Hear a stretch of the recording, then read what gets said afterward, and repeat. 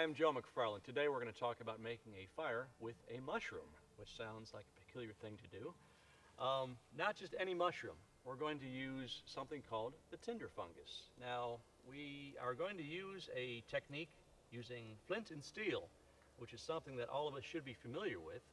Since we've been kids, we've been able to strike rocks together sometimes and get a spark.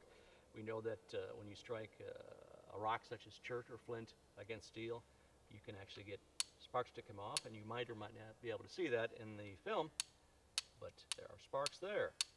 The trick is to get these sparks that are coming off the steel to catch into something that's actually going to take. And a lot of things that seem like they would work really well for catching a spark. For example, I've got in front of me here some dried leaves ground up. I've got some milkweed seeds that are all dry. Nice little pile. That looks like a beautiful place to catch a spark. And I'll show you here how, although I can get sparks to land there, they don't want to catch on fire like I would like. You can try to get some air going, and you can do that all day long, and it ain't going to happen. Here I have a pile of tinder that I'll be starting a fire in eventually, but you think, well, catch a spark in there, and surely that'll work. Dry grass and leaf clippings and all that good stuff. You can probably see some of the sparks going in there. You think, surely one of those will catch and take. But again, I can do that all day long and nothing happens. So we need to have something that'll catch that little bit of spark before it goes out and actually start to smolder. And with that smoldering bit of ember, I can transfer that into my pile of tinder, blow on that a bit, get the flames going, put that into my little prepared fire pit that's going on over here, and voila, we have fire. So let's do this. First, I need to start by getting my tinder fungus. And this is a species of fungus that looks like it's been burned in a fire already, but that's just the way it grows on the side of a birch tree. Up in the north woods, you'll find this is called Inanotus obliquus, and it is known as the true tinder fungus. There are other fungi out there, one called the false tinder fungus, and this is a bit like it. It's a closely related species, but some people have had some luck making fires with this kind of polypore. But the best of the best of the best is either this species of tinder fungus, Inanotus obliquus, or this species of Phalinus, which does grow locally here in Southern Illinois. We picked this in Giant City State Park not too long ago. And what you want to do is take the dry tinder fungus and take some shavings off of it. Because you don't catch the spark directly into the fungus, you catch the spark into the shavings that come off the fungus. And so I've already got a few going right here. I can go ahead and take a moment and shave some more of this tinder fungus into my little handy dandy catch tray here, and you could use anything you want if you're out in the wild. Obviously maybe an old box turtle shell, or here I've used a little clam shell basically, or mussel shell to catch it, but it's not rocket science to do this. No special technique. You're basically getting some dry shavings of this tinder fungus, enough to have a nice little pile. I don't know if you can see that very well. It doesn't take a whole lot. This is a very, very, very old technology. Matter of fact, it's probably been about 20 years now, but they found melting out of a glacier, I believe in the Austrian Alps, the so-called Iceman.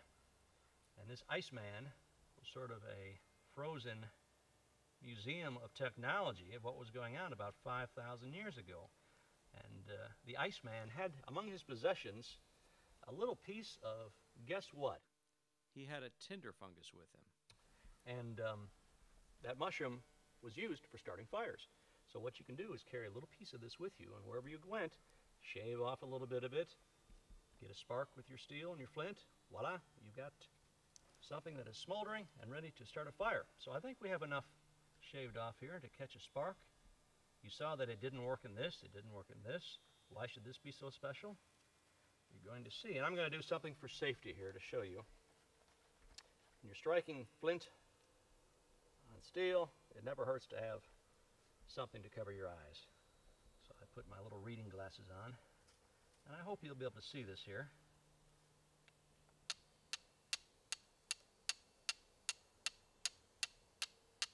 Sometimes that spark has already started before you realize it. You don't necessarily see it smoldering. Whoops.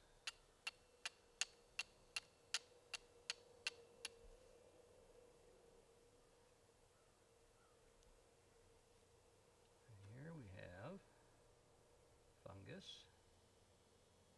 Starting to smolder. Add a little more to it. Encourage it. Again, you can use a lot of dry tinder and spark in it all day long, and you get nothing. Use a tinder fungus, and voila. I'm going to raise this up a bit now.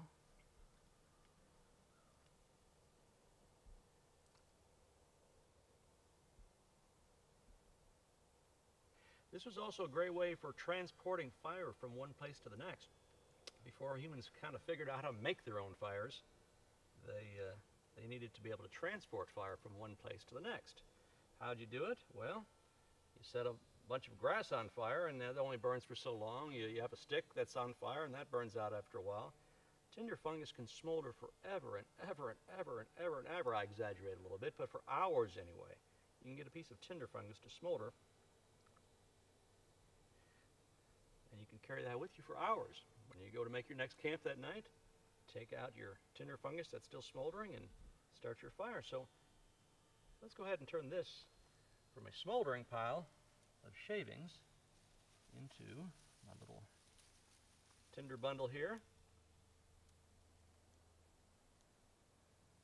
Dump the whole pile in.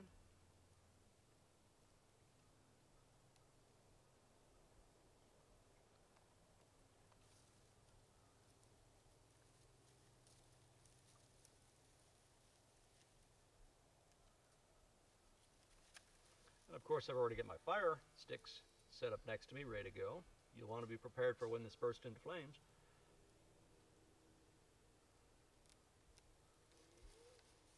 How's this? Voila! We have a fire.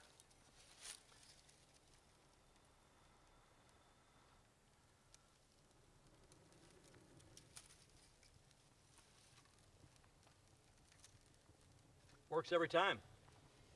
You don't have to have a custom-made little piece of steel. You can use an old file. You can use a lot of different pieces of iron to get your spark. All you need is the tinder fungus, a piece of iron, a piece of sharp chert, and something to put your fire out eventually.